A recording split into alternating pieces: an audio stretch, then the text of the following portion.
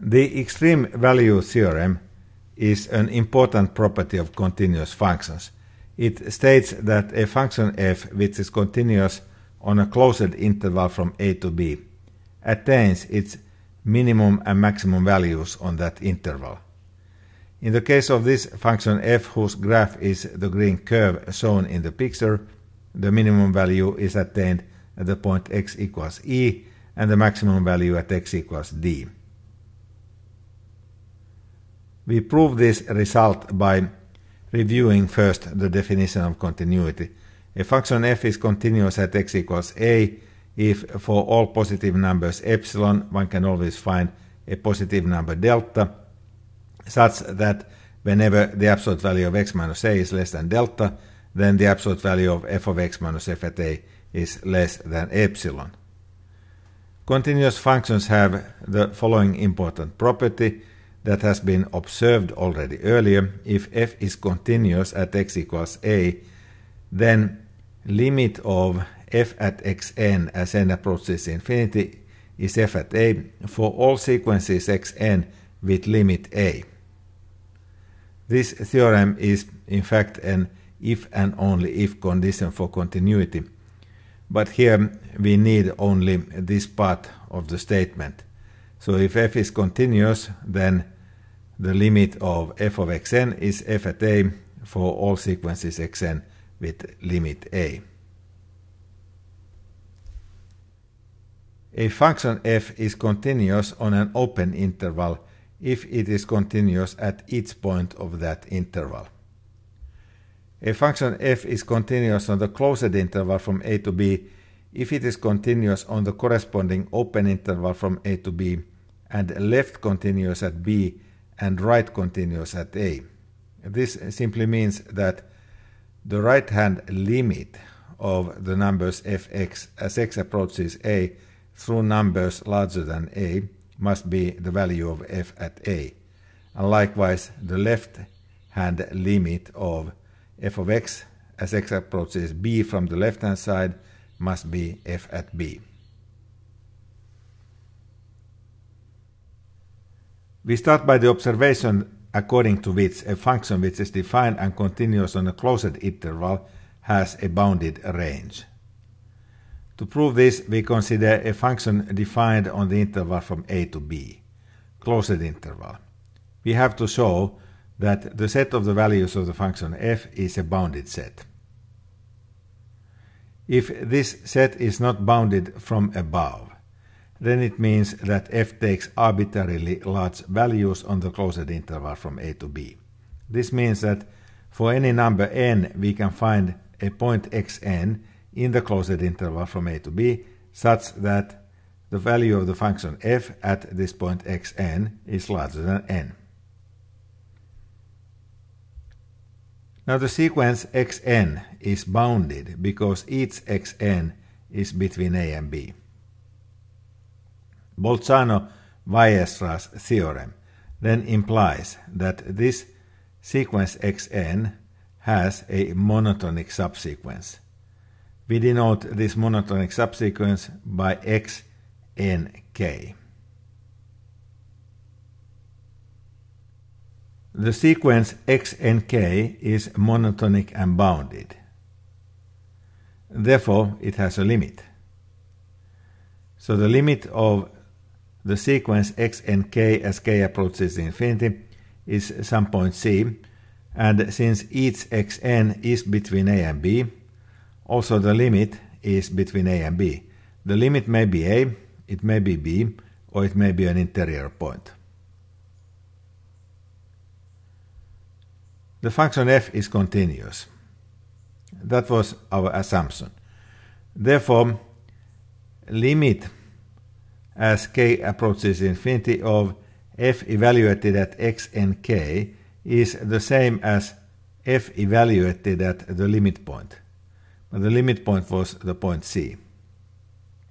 Therefore, by the definition of limits, there is an index k1 such that whenever k is larger than this index number k1, then f at x and k is less than c plus 1. But this is not possible, since we assume that f at xnk is larger than nk, and since limit of the numbers nk as k approaches infinity is the infinity. So this is not possible, and this means that the set of the values of f is bounded from above. Now we may apply this argument to the function negative of f to show that the set of values of the function f is bounded also from below.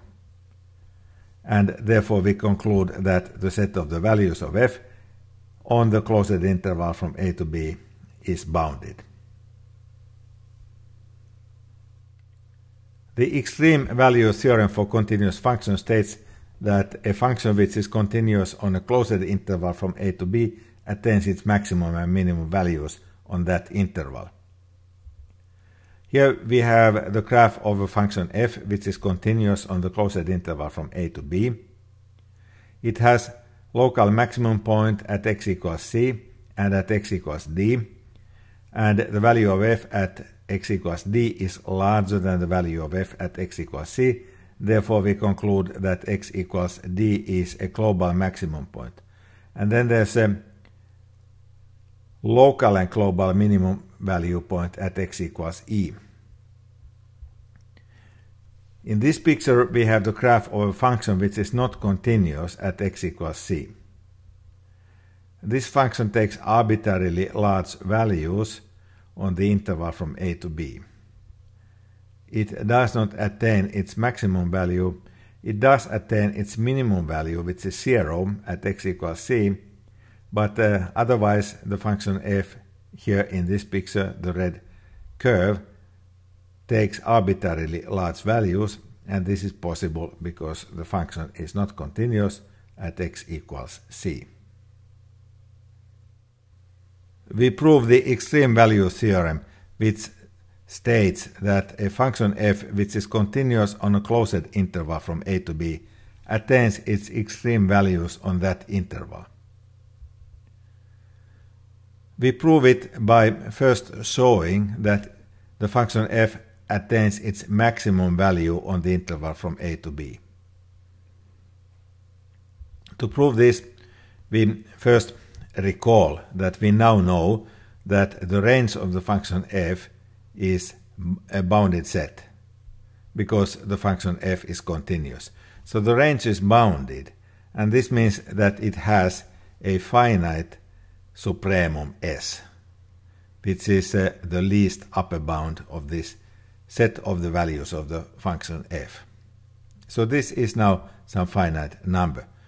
By the properties of supremum, by the properties of the least upper bound, we can find for any number n a point xn in the interval from a to b such that f evaluated at xn is larger than s minus 1 over n.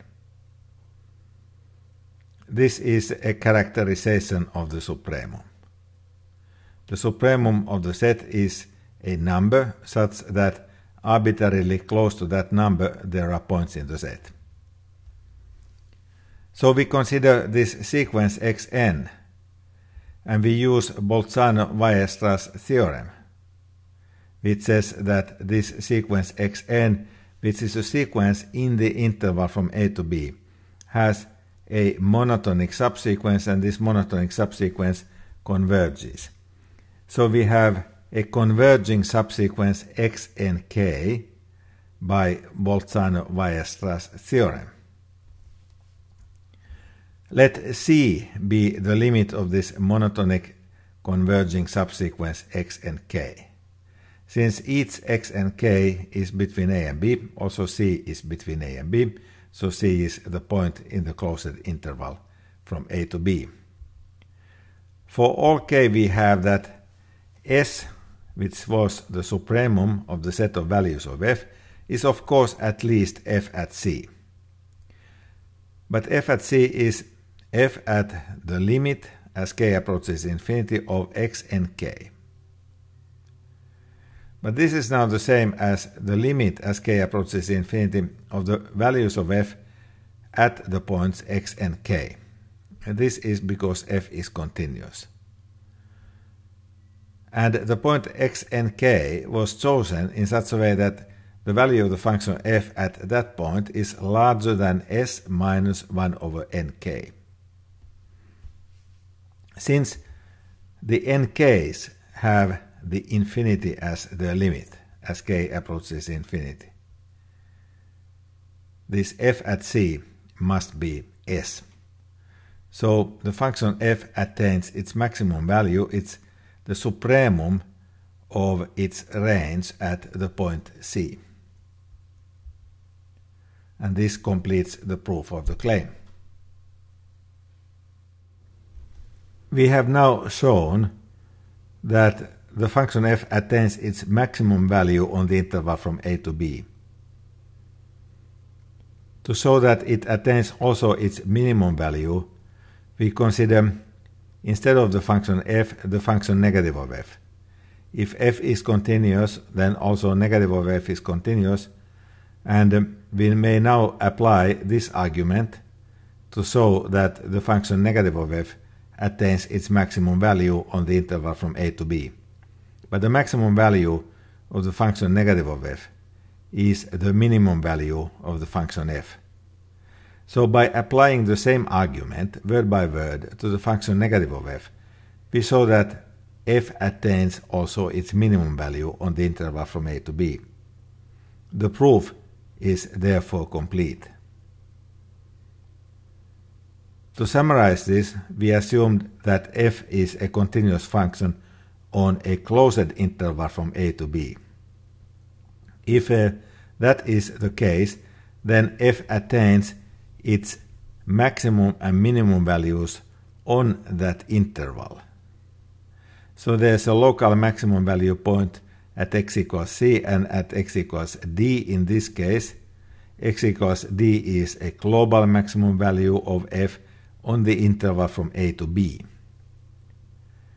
Local and global minimum value for the function f on the interval from a to b is attained at x equals e.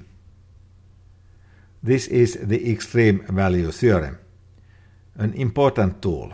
In many applications, we model a real phenomena by a function.